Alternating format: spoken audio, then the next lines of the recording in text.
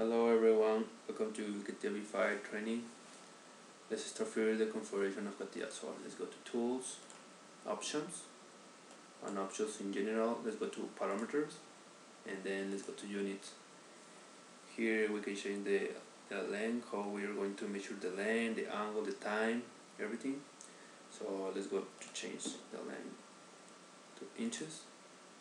We have a lot of options here, so let's go to select inches.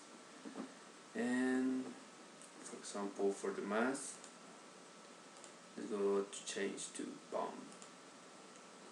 Okay, another important thing is let's go to general with the data saved.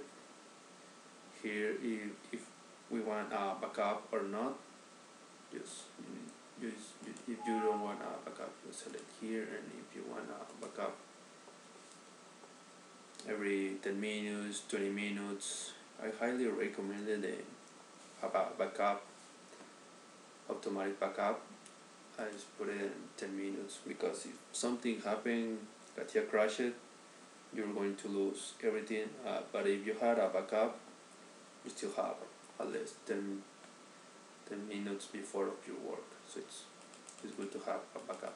Another important thing is go to PCS, and here I highly recommend to have like at least 50 or 20 it's okay, but I prefer to put it 99. Is the number of undoable global transactions. This means if you make a mistake, you can go back. So after this, just press OK, and we're ready to start our design. So this concludes the first tutorial. So have a good day. See you.